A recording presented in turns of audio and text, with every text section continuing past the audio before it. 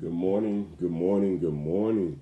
It's excited to see you guys today. I know that we missed you on yesterday, but we had some important things that came up that we had to take care of. But we're grateful to God. It didn't stop us from reflecting. It didn't stop us from thinking about how important Elul is. It didn't stop us from that. But once again, we're here today. So you guys should have still continued on yesterday, really focusing on what God is going to be doing, especially in the coming new year. As we get, guys, look at it. You guys we are 22 days. So number one, we were past 21 days. So a habit should have been established. If you guys really thinking about, what God is doing on the inside of you, a point of humility, a heart posture, true reflection, and just so many different other things. So a lot of stuff should have been established. So you should be waking up with a mindset like, hey, I'm good, I'm ready to go into this new year. Now I'm just finishing out this last week and just putting, crossing the T's and dotting the I's and putting the finishing touches as we go into what Rosh Hashanah, the actual new year, and that is coming up real soon. Actually within several days. We're on the 22nd day, so we got about 8 days left before we get into that. So the good thing is that I think God is establishing a way for us because we're not able to come with bbdhill Ministries on this past Wednesday.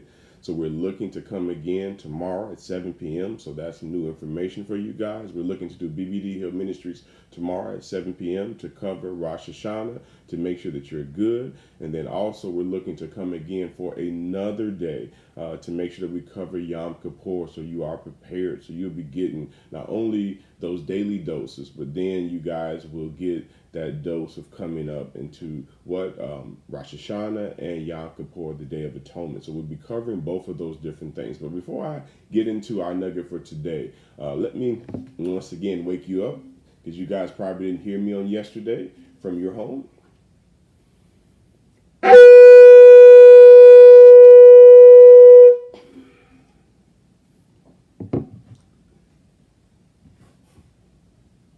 What comes to your mind when you hear that? What is God stirring on the inside of you when you hear the shofar? What is he reminding you of when you hear that? I know about me, it reminds me of his love. It reminds me of my shortcomings. But more so, it reminds me of his love. That he's given me an opportunity to get it right.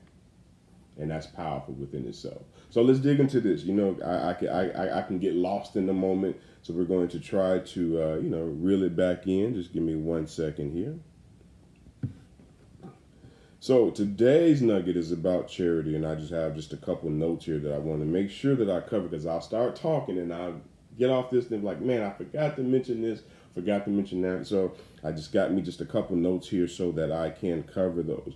But during this time of Elul, it is, and I may have mentioned it before a little bit, but it is a time of reflection, but it's also a time of charity that, we are to help our brothers, our sisters, or someone in need, and we're always supposed to be doing that. But then there's a greater emphasis during this time of helping, those who are in need. I thought it was very interesting because I was looking at it, and we know the actual chapter of love, of course, coming from 1 Corinthians 13, and we know, and actually, Pastor Sean taught on that. So go to Behold Christian Center, streaming Behold Christian Center, and you can see that message, very powerful message. I encourage you to go check that out on our website, or you can check it out on we have the link for our Facebook page, and we also have it on YouTube, because that's where we stream for the ministry. But just talking about the actual love. And when they talk about charity, in that instance, it refers to love. Now, charity itself is only mentioned kind of like one time within the Bible, and that's in about Acts 9:36, and it refers to Dorcas, a woman full of good works and charity. And the Greek word here means compassion as exercised towards the poor. and things of that nature. And of course, the King James Version translated as almsgiving. So when we think about that actual charity, that's something that's important, that's mentioned throughout the actual, as far as love, throughout the actual Bible, that if we have the love of Christ on the inside of us, then we're helping people. We're, doing things for people. And sometimes people think that it has to consist of a lot of money. No, it does not. You don't have to have just $100 to bless somebody with, just to be a blessing and just show love. But there are different other ways, little things that we can do. It's simply helping someone. Being in the parking lot and you see an elderly pushing a cart all the way back to the cart mart, and it's like real far away, taking that cart, like, you know what, I'll get that for you, I'll take that, I'll do that. It's just those little simple things of charity, helping an individual. You see somebody struggling with something, you see different things here. I mean, we should be examples to people on how to love, how to help, how to do things. And this is a time for us to establish charity. So if it's something that you're not used to doing, or not, just a person that does it all the time. I'm not saying that every time that you go anywhere, but if Holy Spirit speaks to you and tells you an opportunity to be a blessing to someone, you do that no matter where it is, no matter what you do, because that's how people a lot of times identify us as being different, when we're doing that charity, when we're showing that love. So love can consist of even, you fixing a meal, and then you see someone that's hungry, you bless your neighbor with something, or you on the street and once again, passing out food to help the needy. Example can be you seeing someone in need and you just bless them with a meal. I mean, all these different things. And like I said, we take it, step by step, but we do, once again, we ask the Holy Spirit to lead and guide us. So if Holy Spirit puts it on your heart, then you do that. But once again, during this time of Elul, we are showing love, because God, of course, has shown us love, but we are out doing charity during this time. So that's something that's important on today. And that's the nugget on today that I want to share with you guys, was showing that love, showing that charity. And when you think about it, like I said, I think only charity was mentioned one time throughout the actual Bible, but we know the translation of what it means and what it refers to. And we want to definitely keep that in mind. So what's your charity? What have you done already? We always would, always like to hear from you guys. If you're need ideas on how to be a blessing or whatever that nature, we definitely want to be able to help you. So you can email us, you can instant message us. We have all different ways for individuals to contact us and reach out to us. We always want to hear from you. That is something that's very important to us.